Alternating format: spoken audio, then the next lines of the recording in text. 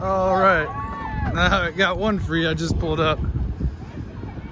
2 stuck. If you're new here, welcome. My name is Wes. This is 4x4 Rescue. We basically volunteer our time, equipment, resources to help those that are stuck. It doesn't matter where you guys are at.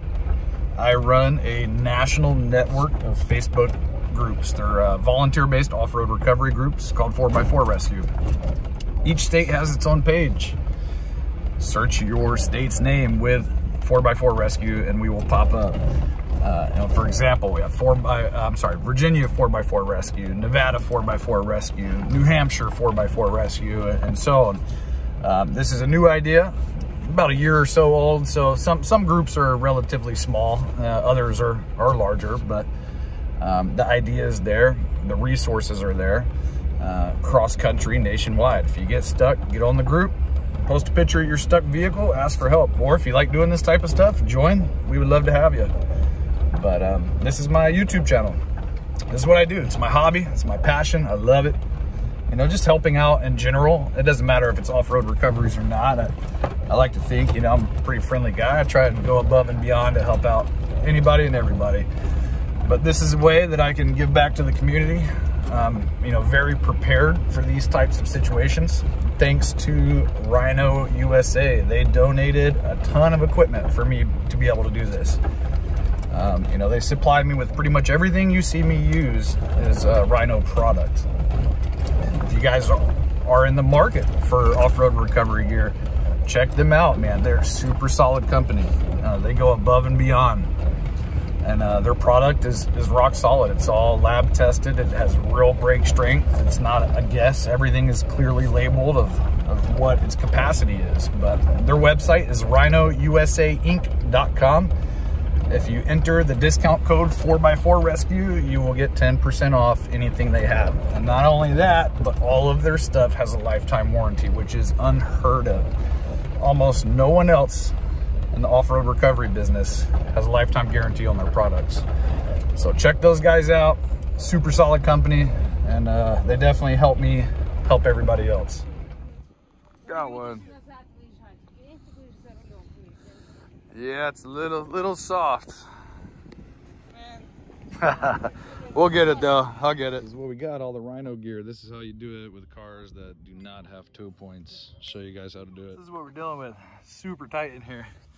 You want to get it around this control arm.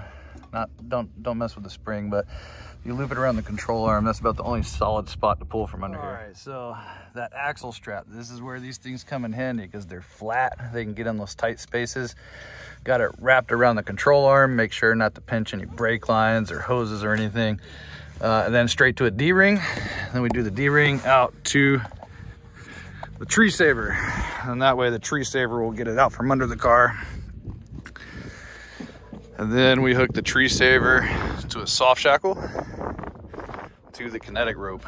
I like using it that way because that way it gets the kinetic rope out from under the car. Just half the time these things get ran over, they get damaged. And this way you're only damaging a cheap tree saver versus an expensive kinetic rope. All right, so we got it hooked up. Like I said, tree saver to a soft shackle. You never want to use a D-ring on a kinetic rope right here. Chances are, you know, if this strap breaks or something in there breaks, then a D-ring is going to go flying at me. I speak from experience. This was from a soft shackle and it did that. Imagine if it was a D-ring. But we got all this Rhino stuff. This is one of their new kinetic ropes, 7/8 size rope, rated for 24,000 pound brake strength. So we are good to go. Also, oh yeah, I can't forget, Rhino shackle, closed loop system. Nothing's gonna pop off. Only way it'll pop off if something breaks, which isn't likely on this one. So I'm gonna give it a little tug and we will get her out of here.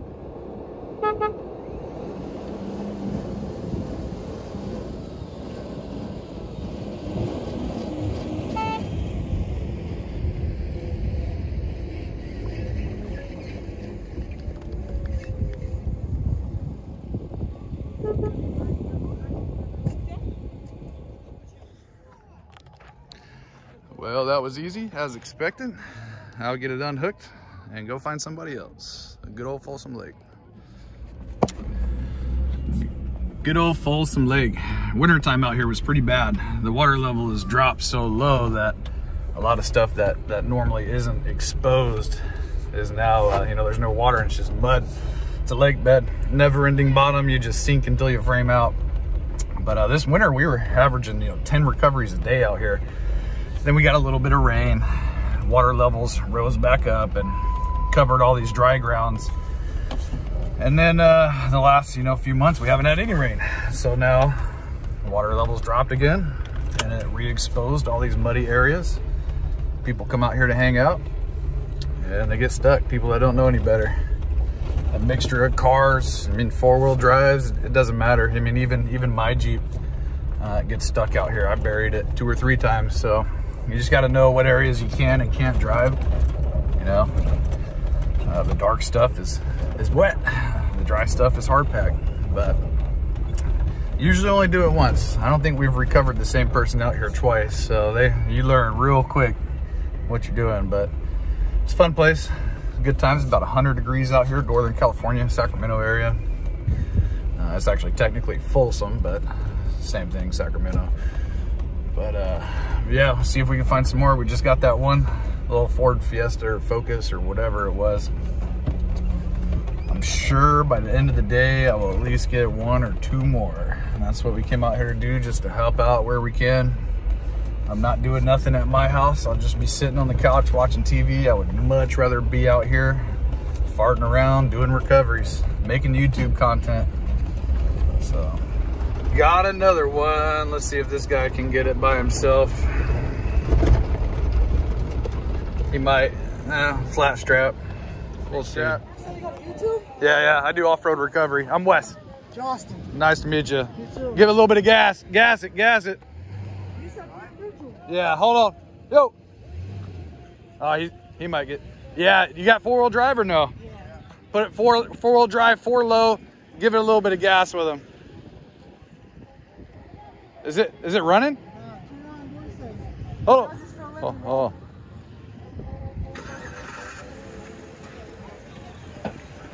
You're in 4 low? Yeah. Okay. Go ahead, and he's going to give it a little bit of gas with you as you back up. All right.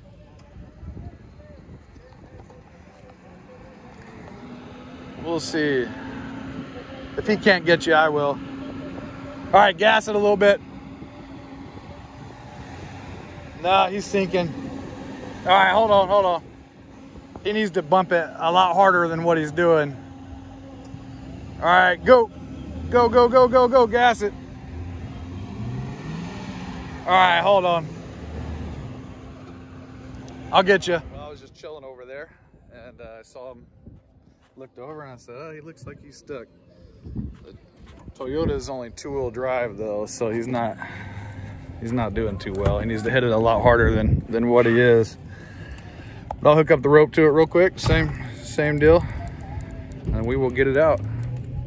All right, this is how we have it. Big 4-inch strap to the receiver shackle, to a soft shackle, to the kinetic rope. And then we have another soft shackle to the tree saver, to both toe points. It's crucial you guys run off of both toe points. I've seen bumpers get ripped off even when using a single toe point. So if you check some of my other videos, you can see it. There's that one ram hooked up to one toe point and the whole freaking bumper got ripped off. But this is what we're working with. He's stuck. This is how you learn, though. I bet you he won't do it again. So let's get this hit. Hopefully it'll come out in 1 or 2 pulls.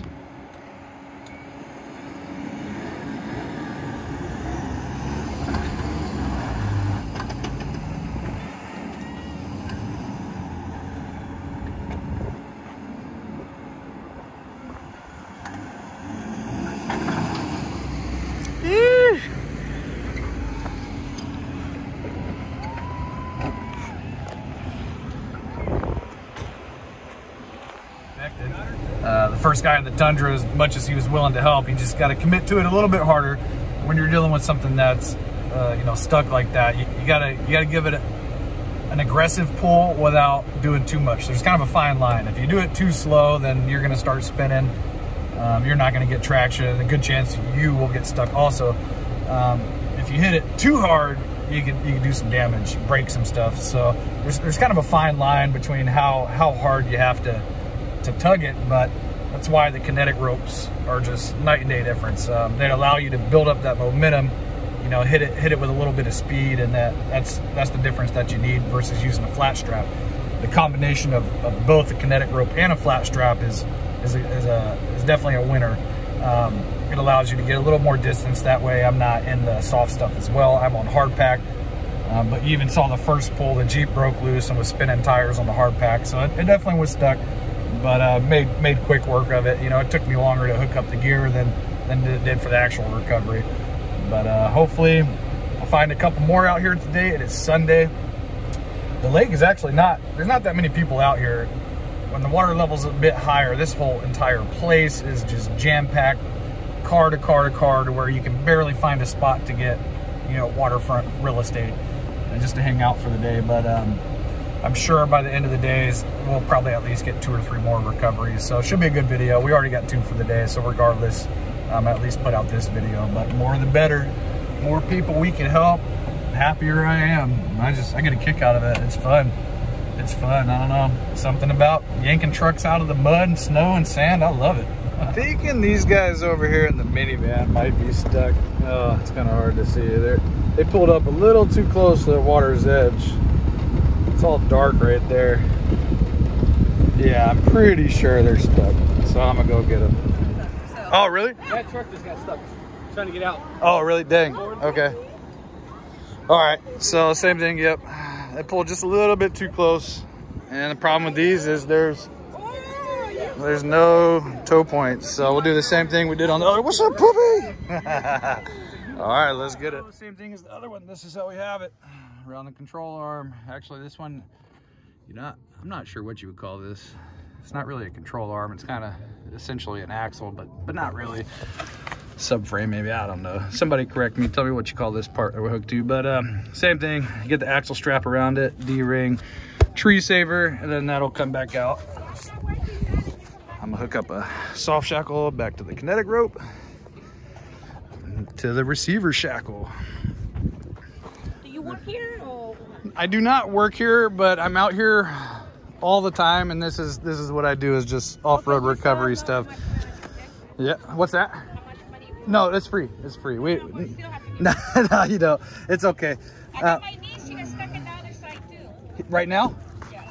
Oh, where? She's gonna go find her right now. Oh, okay, I'll get her next. All right, I'm about to give him a tug. I'm a little concerned because that means I have to go into this stuff to get him out, and this stuff is wet. Look, this is where somebody else got stuck. So there is a chance that I'm about to get stuck, but I could at least winch off of somebody else if need be. All right, buddy. So what do you need me to do? Put it in reverse, and then just a little tiny bit of gas. Don't spin the tires.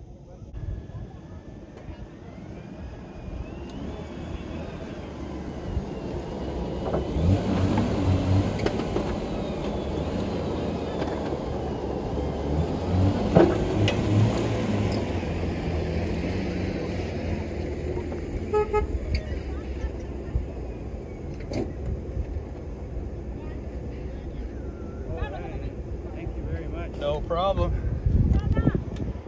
All right, easy. I didn't spend too much. So soft. He's under here, disconnected it for me. That's cool. All right, I guess there's another one over here somewhere. We're gonna go find that one and pull them out as well. All right, well, we found the other one. It was right beside it. It almost looks like the car we pulled out earlier, but this was Kia. So soft sand. That's all it takes. That's all it takes. So same deal. Luckily this one's not as buried in the mud, so I can get under there a little bit easier with that back end up like it is. We will get it.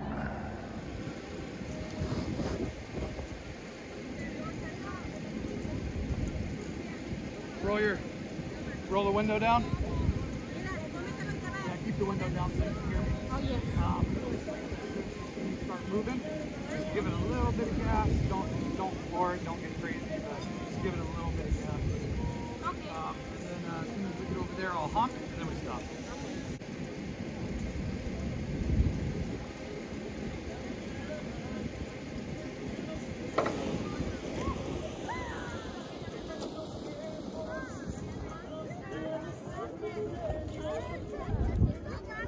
My phone's overheating out here. It's like 105 degrees and I set my phone up. I think I missed my last shot because my phone overheated. But I will get him. You want me to get it? Oh, you can't do it with that. No, we didn't find it. They changed. No, I got it. Oh, you got I'll get you guys out. Just hang tight. That thing is only good for 500 pounds. So I got it. Oh. All right, hold on. Hey. I'll pull it. I'll pull it. I'll pull it. I got it. I'll get it.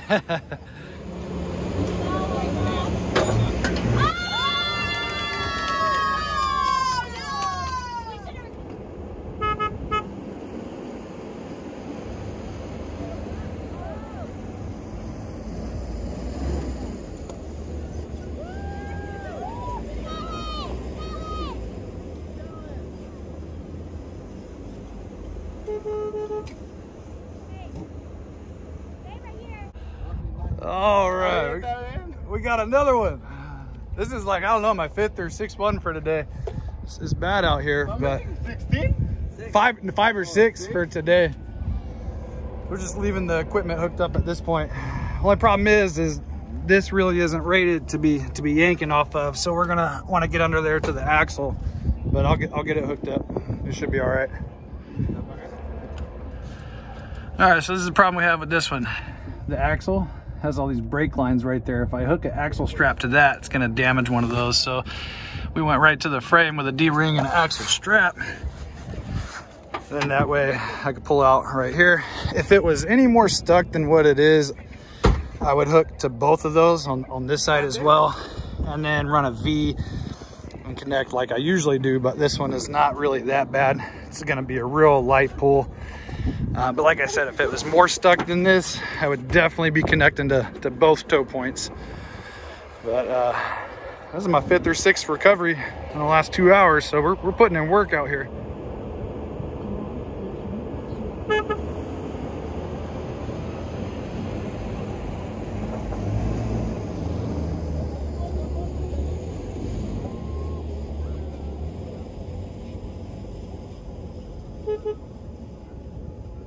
Ooh, it's hot. It is hot. I'm sweating, dirty as could be now. But putting in work, like just in the last hour, I saw one get stuck, that minivan. I called it. I was like, it looks like he's a little too close, but he was stuck. And then right when I got them done, that other car I saw was stuck. It was funny, the people were like, oh, we got some friends on the other side that are stuck, and I went to go find them, and I ran into that black car, and I thought that's who they were talking about, but that wasn't even them. It's funny, that little black car, that's Kia. It looked like a Ford Fiesta or a Focus to me, but I didn't pay that much attention to it. But that was the second time we pulled her out. It's super funny. She's such a nice lady. I told her, I was like, anything dark, stay out of it. I forgot to tell her about the deep sand, so she got stuck twice. She was like, I am not coming back here anymore. You know, you learn though. You learn real quick, you know, what your vehicle is capable of. So, but I think it's 3:30 only. You know, it's only 3:30 out here, so I'm sure I will at least get a few more by the end of the day. This place stays busy until about 9-10 o'clock at night. So, a couple more recoveries, putting in work. Everybody's super thankful. You know, it's free. I don't charge anything. I probably could have made 50, 60 bucks from taking tips. A couple of the people were real insistent that I took some money from them, but that's not why we do it. You know, there's nothing wrong with taking tips, but I don't come out here to make money. I just come out here to fart around, do some recoveries, and gain some experience and shoot YouTube videos. So hopefully one day YouTube will take off and I'll make my money on that, and that's the goal. The water level is so low. This is usually all underwater. This should never be here. What you can see where the water level normally is, way up there. It's pretty bad. It's the worst I've ever seen it. And 10 years, 15 years I've been coming here. Big old Yoda over there. He was thinking about it. He creeped up to it for a second. And then he was like, nah, let me back out. Smart man. I wouldn't try it. Even though, like I said, it does look like somebody made it, but it's not worth risking it when you can just go around. He's thinking about it. Oh, he's gonna be done for. He's speeding up a little bit.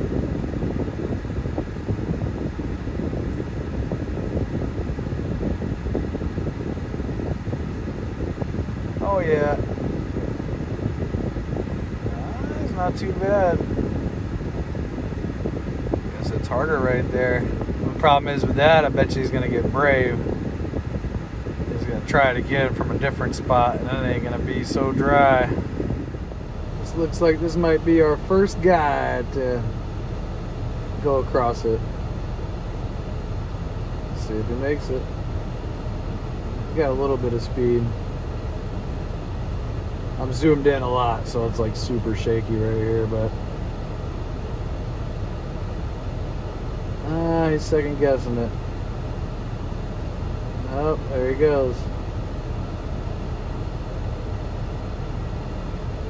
There he goes. Dang, he made it.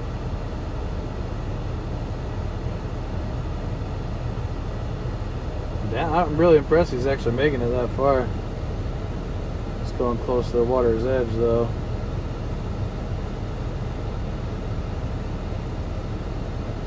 Crappy video, I know. Well, I caught it. He's stuck in there, driving too close to the water. We'll get it. I was watching him. All right, let's see.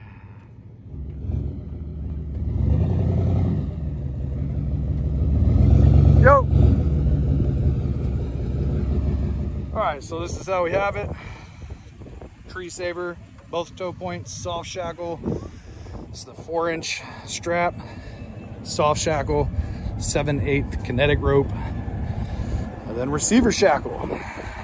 Should be 1 or 2 pulls, I imagine.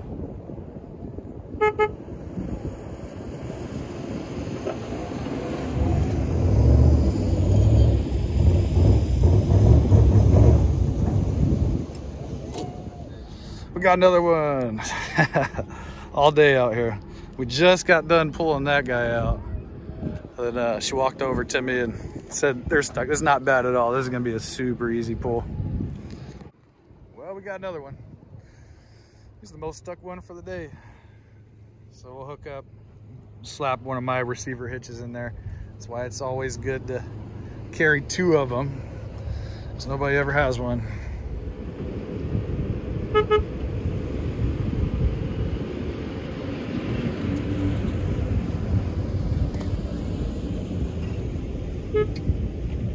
Well, that was easy. These shackles is the best thing to use, closed loop system. I carry 2 of them. And that way, I always have what I need. Easy deal.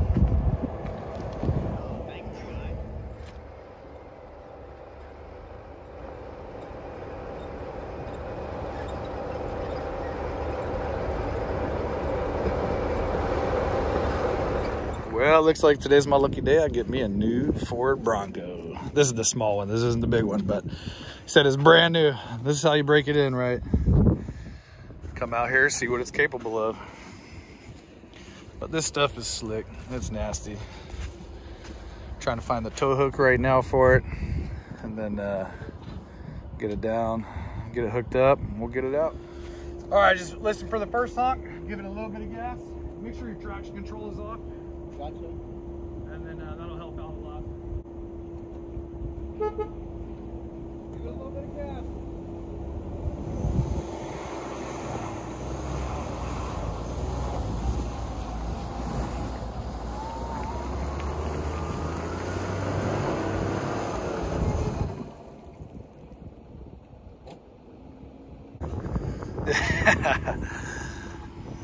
It's muddy. Got her out. Good deal, good deal. I'll get it disconnected. Still has the new car smell in it. Hey, first week I had my Jeep, I ripped off the rock rail on the side of it out wheeling. That's how you learn. It's funny, look at all these failed attempts. I think that was the one I did earlier, that white Tacoma. We got these, and there's more over here. I mean, you would think with seeing all these other ruts that don't make it, that would give you a hint, but live and learn. I'm calling it a day. If you made it this far, thanks for watching. If you guys like this type of stuff, hit the subscribe button. You know, I'm new to YouTube. I will say I'm probably not the best video editor out there, but I believe the content is solid. You know, I love doing this type of stuff, but definitely appreciate you guys. If you want any of this gear that I'm using, rhinousainc.com. Enter the discount code 4x4Rescue. Thanks, guys.